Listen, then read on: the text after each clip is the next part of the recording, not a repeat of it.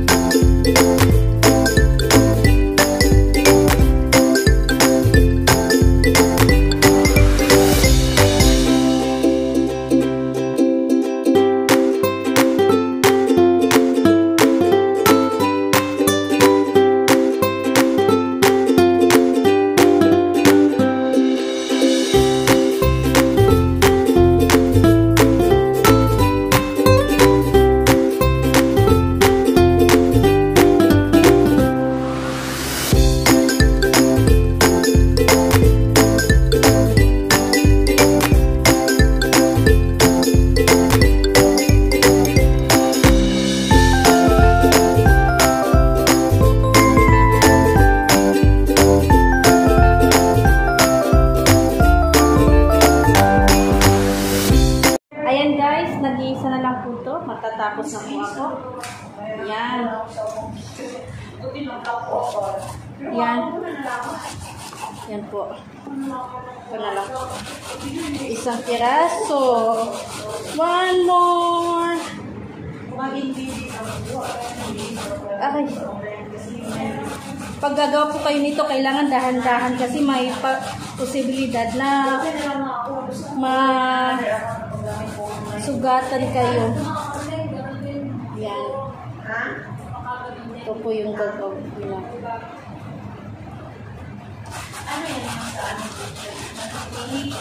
Ito na lang po. Ubus na lahat. Wala na. Isa.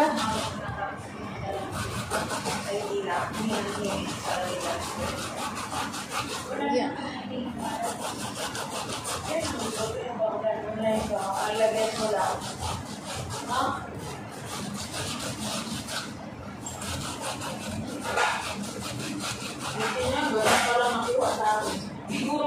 Basta makaparang gawin. Siguro sinadjaan niya na 90, below 90 plus 8, below 100. Yan guys, tapos na ako. Papakita ko po sa inyo yung tapos. Yan! Ito na po yung guys, nakahanap na ako ng tela. Nasa loob na po yung balanghoy. Gagawin ko na po siyang tutuyuin ngayon. Yan. Saglit po. Kailangan natin ibalot ng para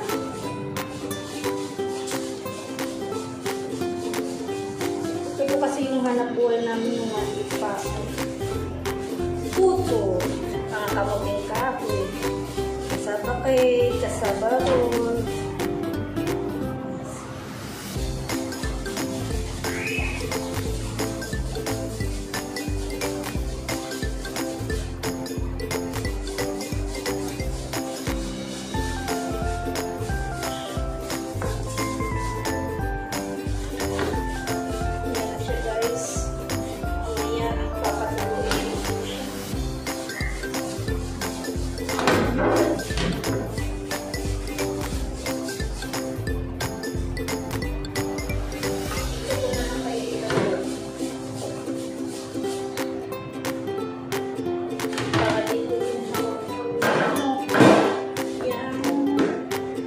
Wala kami ito.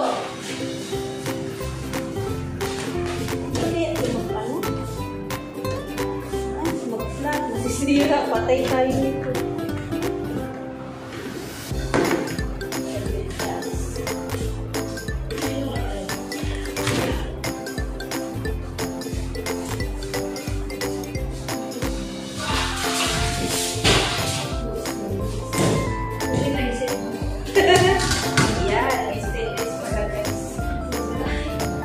Sira ko pa yan. Patay pa ako.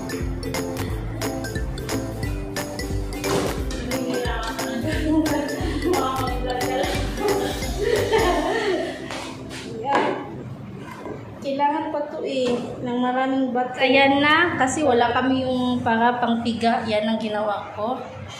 Pinatungan ko ng bato at saka isang galong tubig. Ayan siya guys. Aantayin na lang natin yan magtuyo at mawala yung ano niya, tubig. Magdadry. Babalik ako mamaya guys. I-update ko kayo tungkol dyan. Yan na po yung kamoteng kahoy na ginawa ko kanina. Natuyo na siya.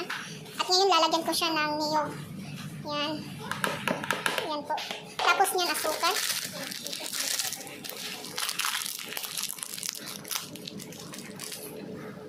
Lalagyan ko po siya ng pulang asukal.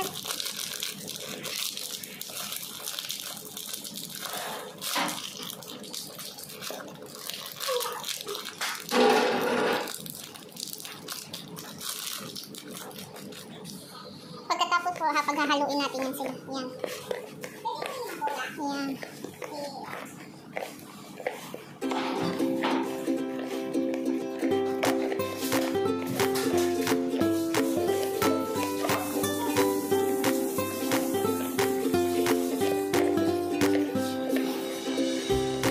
Yan na guys.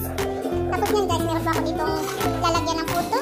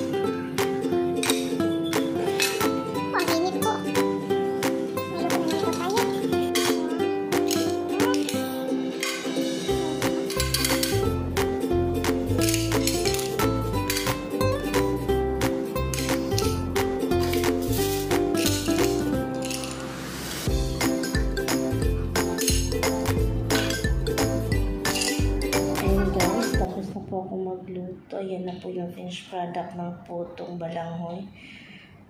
Yan siya.